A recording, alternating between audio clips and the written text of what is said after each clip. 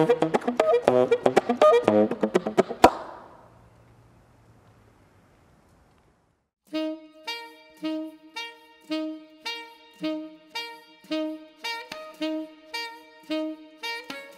been in Chicago for 2 years now. I really love the Chicago music scene. I feel like the music scene is very accepting of my style because in a city like this, I think people are always listening for something new and different, and that's what I'm trying to do on the sax. My name is Derek Brown, and I play a thing I call BEATBoX sax.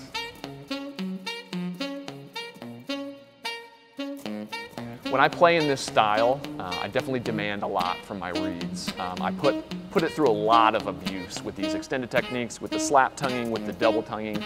And so I need a reed that's going to hold up and be consistent from night to night. And Légère reeds really provide me with that. And I remember being at a conference where they were giving out reeds down in Texas, and I tried one of these Légère reeds.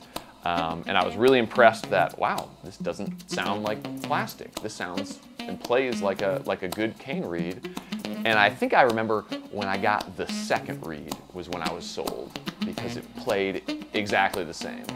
And day after day, it played exactly the same. I would totally recommend Légère reeds, for all abilities. I just want to stress so much that it's not just like a beginner reed or it's like a good synthetic reed. These are just amazing reeds in general. So the best of the best players are also using those. And for those players, I would strongly suggest trying out the Signature series.